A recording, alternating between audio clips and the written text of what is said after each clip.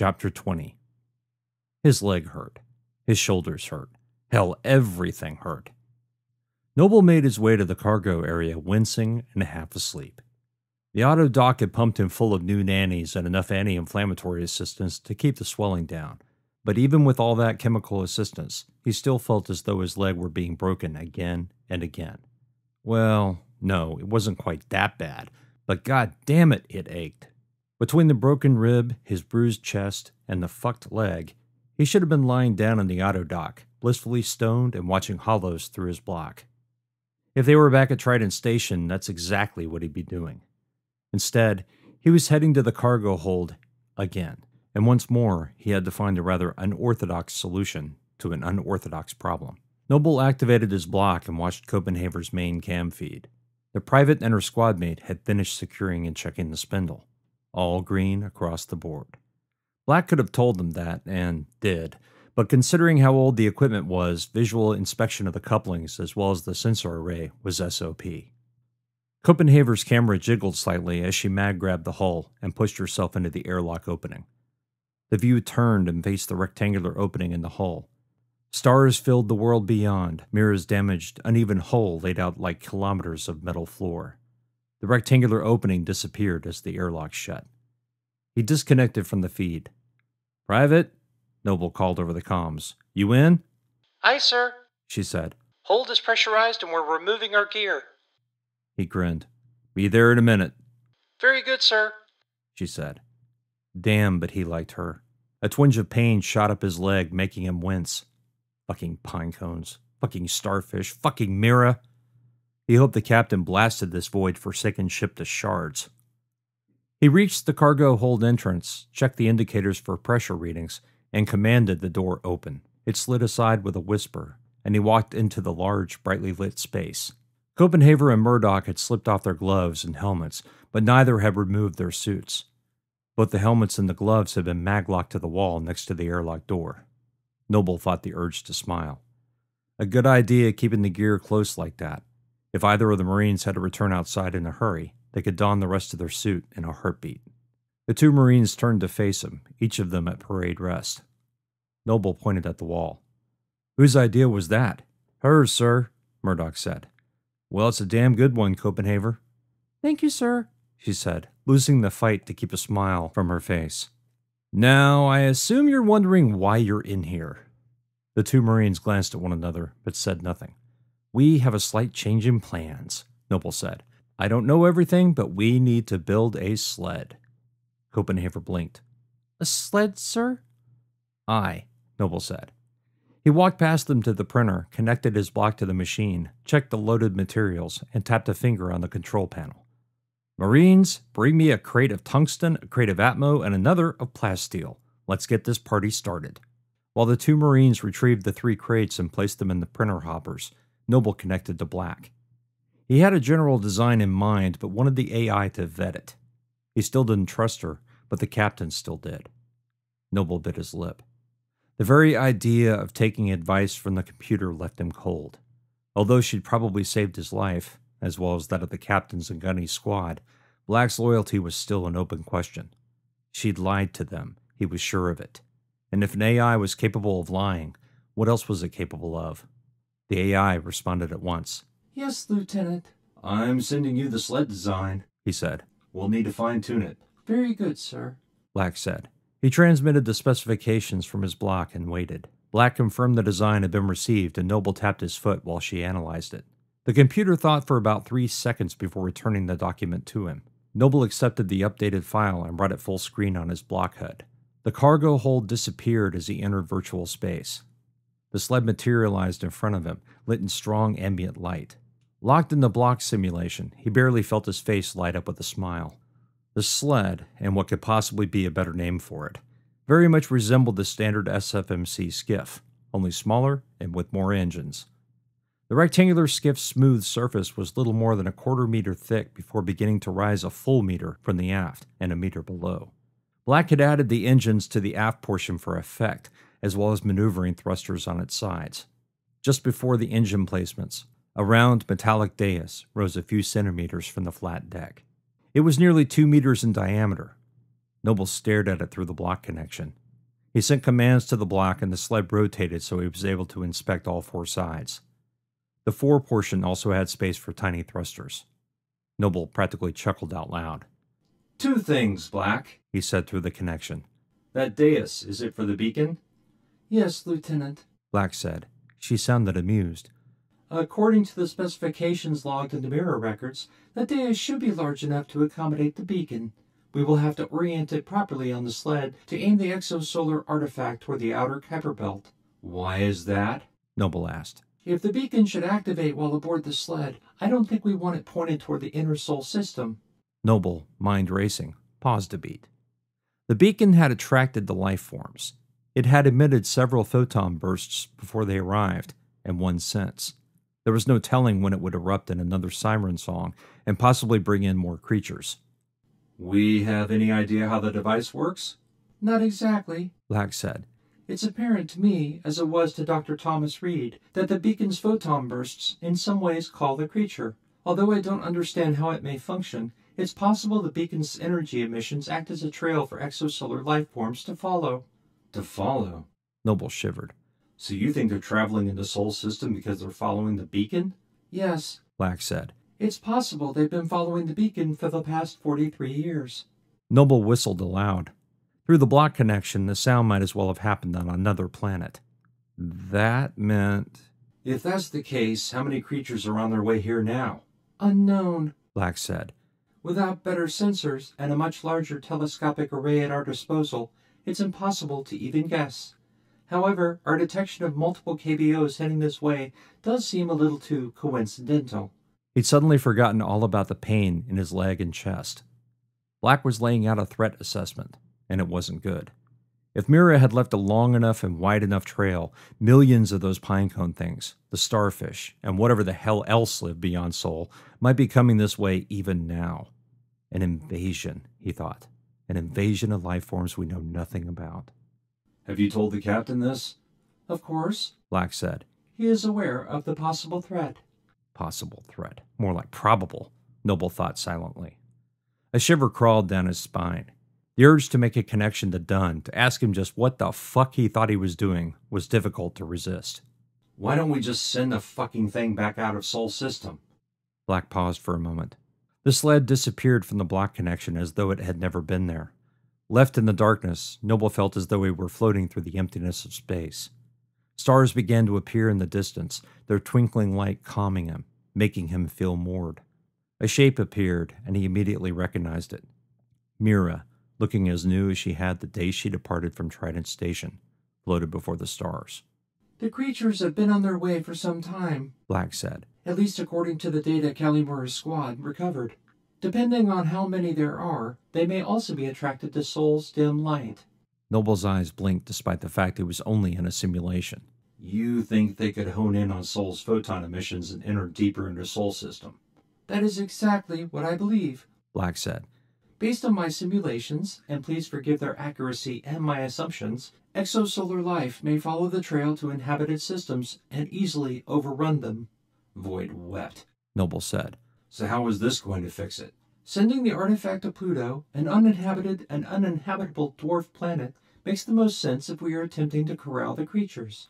If the beacon continues to blast its signal, the photon streams will be stronger than the photon trails emitted by Sol. Therefore, the creatures will continue to pursue the beacon and hopefully stay rooted on Pluto rather than travel in-system. Noble shook his head. There's a lot of ifs here, Black. Yes, Lieutenant. The AI agreed. If you have another suggestion, I'm interested to hear it. Typical Black, he thought to himself. Give you the lowdown and dare you to find a better solution. I don't have one at this time, Noble admitted. I guess I don't have much time to come up with an alternative. Black said nothing. Noble sighed. Okay, here's the other question I have. Why do we have thrusters at the fore? Fine attitude adjustment? Yes. Black said. If we have to change the sled's trajectory or speed before it impacts with Pluto, it will be impossible without additional thruster placements. How much juice we talking? Enough nitrogen to spin the sled in 360-degree rotations a maximum of 10 times. He nodded to himself. Okay, Noble said. I think that's the only question. Besides how we're getting the void damn beacon out of Mira's engine compartment. That, Black said. "is something we are working on." "I'll bet," he said. "I'll send the design to the printer and fine-tune as we go." "Very good, Lieutenant."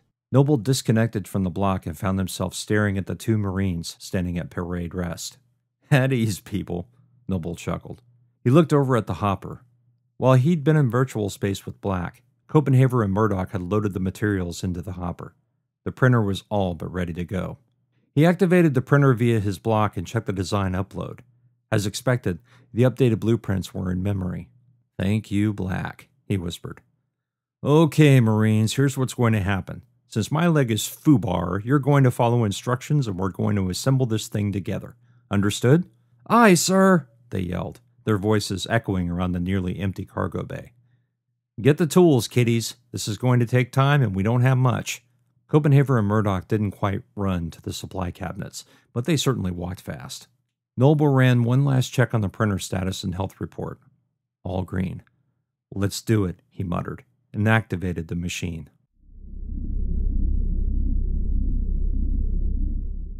Chapter 21. Despite the anxiety in his stomach, Talby grinned. Murdoch and Copenhaver were out of harm's way, or at least as much as they could be in the ass end of space surrounded by exosolar things that wanted to kill you. Shit, nothing was safe out here. Not even the void-damned KBOs. "Talby to Gunny, over." "Gunny here, sir." He flipped to Gunny's feed. Like and Gunny were walking on Mira's surface, the two Marines checking the lines. "I have good news for you." "Aye, sir. Well, that would be a change." Talby laughed. "Get back in the skiff. The captain's 86th to tow." After a momentary pause, Gunny growled into the mic. "Outstanding, sir." "Yeah, thought you'd like that," he said.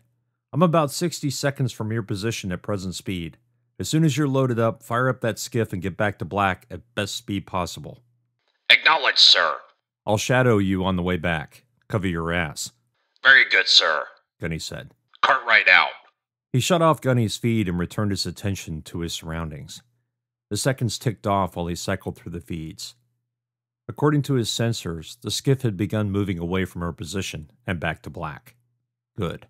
All he had to do was follow their new trajectory, turn the 52 around when he reached their path, and follow. "Proximity alert." Flashed on his HUD. Next, a radiation symbol glowed bright red. "Radiation alert. Rad levels rising."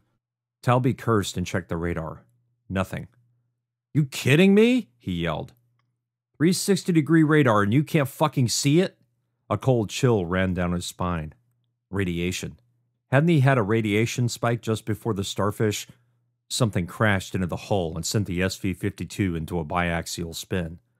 Talby cried out as his HUD flashed yellow and red. Whatever had hit him had damaged the SV-52's bilge. Atmosphere drained from a puncture in the Atmos steel, and he found himself on suit life support. Talby's HUD status glowed with the words, "Radiation warning." If whatever irradiating the ship didn't move soon, rads would break through the radiation shielding. After that, all he'd have to combat it would be his suit, and he wouldn't last long at those levels. He hit the thrusters to get the roll under control. It took 5 microburns to have an effect. He waited for the craft to stabilize before hitting the thrusters again. 2 seconds later, something smacked the hull directly beneath the cabin. Talby cursed. Void, but he wanted to look at the cam feeds. Unfortunately, he was too busy trying to get the craft under control. Another set of thruster bursts, and he finally got the roll under control, but the SV-52 was still tumbling end over end. Another bang on the hull. The pilot's seat thumped and jumped from the impact. The rad levels were nearly through the shield. Can't even eject, he thought. If whatever that is doesn't kill me first, my suit is going to fry. Talby touched the thrusters again and managed to get the tumble under control. The SV-52 was nearly stable again, but the vibrations from the hull beneath him continued. The structural integrity was at less than 50%. In a moment or two, the SV-52's bilge would split open like a rotten fruit. "Black, I'm in big trouble," he shouted through the comms. The few milliseconds it took for the AI to reply seemed like an eternity. "A creature has attached itself to your hull, Lieutenant." "Tell me something I don't know," Talby shouted. Something tinged off the hull, followed by a storm of vibrations beneath him and on the port side. Shards of flechettes bounced harmlessly off the canopy. Black, what the? Gunny Cartwright's squad is providing cover fire, Black said, her voice maddeningly calm and level. I'm sending you a flight path. An instruction set appeared on his block. He pushed away the panic, ignored the screaming alerts, and focused. The AI's orders included thruster numbers and amounts of fuel to release for each. Talby began running through the list, hitting the thrusters in sequence, pausing when instructed. The SV-52 bucked as it swiveled in space, then rolled and flipped again. As another round of flechettes exploded in the dizzying tumble of space, he wondered dimly why he'd even bothered to get the craft stable if they were now trying to send him completely out of control. But he wasn't out of control, and some part of him knew it. Black would keep him alive. At least he hoped so.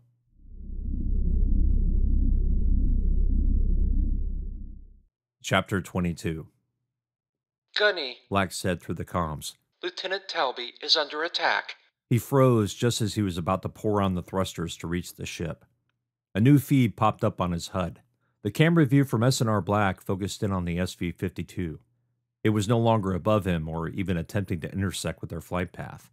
Instead, the support vehicle tumbled through space, heading further and further from both Mira and S&R Black. Gunny slowed the skiff, his mouth open in a wide O of surprise and horror. Something black and blurred had attached itself to the craft's bilge. Long arms, or tentacles, radiated outward from its center. A pair of the arms pulled back before striking at the SV-52's armor. Through the magnified view, he saw flakes of Atmos steel falling away from the hull, tumbling and dancing in the ZG. God damn it! Gunny yelled. He sent the coordinates to the squad. Went! Get that cannon pointed toward the SV-52. Aye, Gunny. Like, you're the spotter. Keep looking for more threats and update us if anything twitches. Aye, Gunny. Black, how much damage will the new flechette rounds cause? To the hull? The AI asked, and then answered. These are not armor-piercing rounds. She said. Fire at will. You heard the lady, Gunny said. Went. Put out some chaff, but try not to hit the canopy. Aye, Gunny. He turned the skiff away from his previously plotted course and upped the speed. Instead of traveling across the midships, he was now moving towards Mira's bow. As they traveled over the damaged hull, Gunny fought to keep his eyes focused on the skiff's fore and bilge cam feeds. He wanted to know what was happening to the SV-52, but he had to make sure he didn't pilot them into a damaged deck plate or a field of pine cones. The skiff vibrated again and again as Went fired the cannon, rounds of flechettes streaking over Gunny's head toward their target. He glanced quickly at Black's zoomed-in cam feed of the SV-52. The creature had completely enveloped the SV-52 in a death grip, two of its arms striking the hull, while the rest gripped the craft as if it were trying to pry open a shell. A flechette round detonated near the creature, and its two free arms spun wildly as if to grab the flechette shards out of the air. Gunny, Went said. it's not letting go. Keep firing! Gunny yelled, his eyes once more fixed on the four screens. They'd reached the bow's edge in a few moments, but the SV-52 continued spinning off into space. Gunny increased the magnetics and slowed the skiff. Went, we're losing time here. Went said nothing in return, but a fresh salvo of flechettes erupted, their rocket engines igniting and streaking through the twilight darkness before peppering the SV-52 with shards of Atmos steel and heavy water. Gunny didn't see the first one strike the creature, nor the second. Went had tightened his pattern, focusing on the craft's damaged fuselage. With the SV-52 tumbling and spinning through space, there was little else Went could do. Gunny just hoped one of the flechette rounds didn't break through the canopy and strike Talby. The armor should make that impossible, but this was Mira, and anything was possible, especially the worst-case scenario. Oh, shit. Went said. Gunny, it's breaking through the hull. Keep at it. Gunny yelled. Keep firing until I tell you to stop. Went followed orders. The skiff had reached the edge of Mira's bow. He'd taken the craft as far as he could without flying off into space after the SV-52. He checked the fuel status and grimaced. They had more than enough fuel to get back to S&R Black and more than enough to reach Talby. The problem was that if Talby had to eject, Gunny wouldn't know the direction, trajectory, or speed of the escaping pilot. Getting too close to the SV-52 was also dangerous. The creature could let go of it and charge the skiff, or they could get caught in its radiation field. The skiff didn't have the same armor or radiation protection the SV-52 did, and without that, they would be boiled alive in their suits. With the skiff halted, he brought the feed of the SV-52 to main HUD display. The creature looked different from the other starfish. Larger, certainly, but the creature's shell or skin or whatever the fuck it was so black it practically made a hole in the dark sky. A black hole, Gunny thought. Couldn't possibly be darker than that. The creature's outline vibrated, sparkling at the edges, but had no definition to it. And Sol's bare, dim light did little to illuminate the thing's surface. It just sucked in the light as though it was absorbing it, feeding off it. 5 more flechette rounds exploded in twinkles of light, the SV-52's hull lighting up in sparks with secondary detonations of heavy water and metallic shards. The creature bucked and pumped, its arms sliding across the craft's surface as it fought for purchase. Keep it up, Gunny said. It was working, or at least he thought it was. The creature seemed to be twisting the SV-52 in a new trajectory, and then it let go, one arm slashing across the hull in a final gouge. The starfish-like thing loosed itself from the SV-52, turned in the void, and suddenly faced the skiff. The thing knew what had hurt it, and now it was coming for payback. Gunny watched it for a second in horrified wonder as he tried to imagine how the thing could move like that in the frozen ZG of deep space.